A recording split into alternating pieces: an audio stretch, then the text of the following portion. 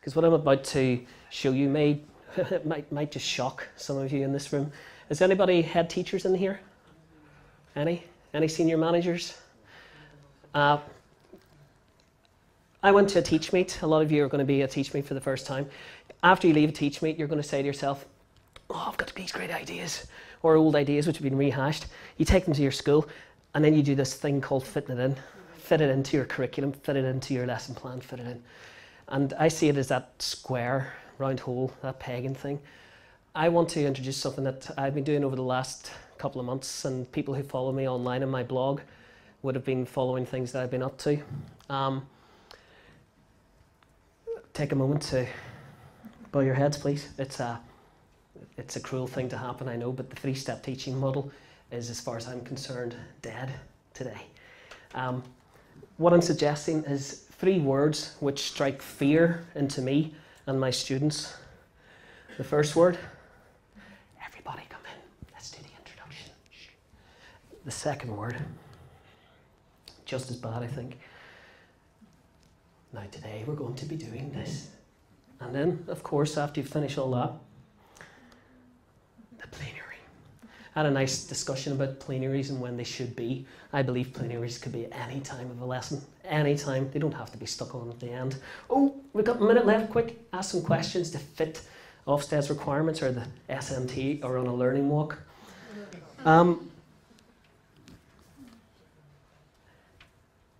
Dead or alive, please. LO, or some people call it LO, learning objective. Please start rethinking your approach. You are a teacher. Start teaching. Stop relying on something that could have a disastrous effect on the children in your class by narrowing the learning that you give them according to somebody else's guidelines who don't know you, who don't know your class, who don't know what they're actually capable of. Actually say to yourself, even just one day, you go in, you say to the whole school, do you know what, today, nobody write a learning objective on the board. Give it a go. Tell you what, you see your plans, throw them in the bin. See what happens. Try something different. You are a teacher. We are all teachers. Anybody who's not a teacher knows a teacher. But something over the last 10, 15 years has stopped teachers being teachers. We just now follow a book, a pattern, a curriculum. We do as we're told. We're beaten into submission. We're not allowed to be the teachers that we were supposed to be, that we were thought that we could be. The passion of teaching somebody, going, oh my goodness, imagine this, going with the flow in a class. Somebody has a question, go with their ideas. Throw your plan in the bin. That question's better. Let's try this instead. I've been doing a few different things over the last couple of months, as I said. I've tried games-based learning, gamifying my classroom, basing teaching upon playing a game.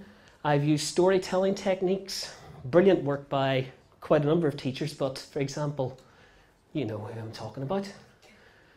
Bald. Yeah. Big baldly goes nowhere. Well, Tim Rylands, great, a master storyteller. Steve Bunce, knitting and coding. Teachers can tell stories. I did a maths lesson very recently, and the SIPs was in.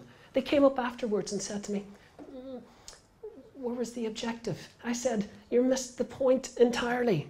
I started the lesson by saying, I don't know any maths, can you help me? And talked about a story where a robber broke into my class and stole the dice. And these dice are very important because they give every teacher the knowledge of teaching maths. The children wanted to find out how to get the dice back and help me discover my maths teaching again. And we use storytelling, problems-based learning.